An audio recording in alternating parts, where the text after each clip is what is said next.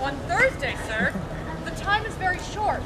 My father Capulet will have it so, and I am nothing slow to slack his pace. You say you do not know the lady's mind. Uneven is the course, I like it not. Her father counts it dangerous that she doth give her sorrow so much sway, and in his wisdom haste our marriage. I wish I knew not why it should be slowed. Look, sir, here comes the lady to myself. Happily met, my lady and my wife. That may be, sir, when I may be a wife. What may be must be, love, on Thursday next. What must be shall be. Come you make confession to this friar? My lord, we must entreat this time alone. God shield I should disturb devotion. Juliet, on Thursday early will I rouse ye. Till then, adieu, and keep this holy kiss.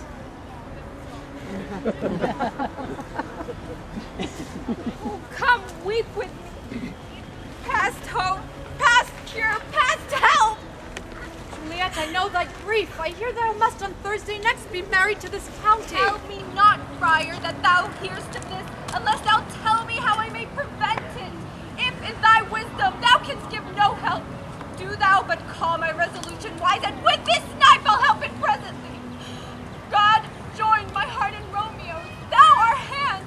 Give me some present counsel, or behold, twixt my extremes in me, this bloody knife shall play the umpire. I long to die if what thou speakest speak not a remedy. Hold! Hold, daughter. I do spy a kind of hope, which craves as desperate an execution.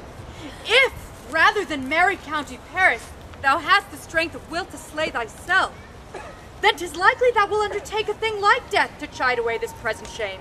And if so, I'll give thee remedy. Oh, bid me leap rather than marry Paris from off the battlements of yonder tower, or bid me go into a new-made grave and hide me with a dead man in his shroud, and I will do it without fear or doubt, to live an unstained wife to my sweet love.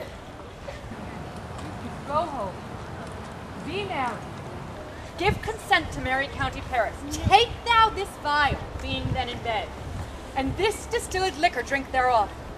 When presently through all thy veins shall run a cool and drowsy humor, for no pulse shall keep his native progress but surcease. No warmth, no breath shall testify thou livest.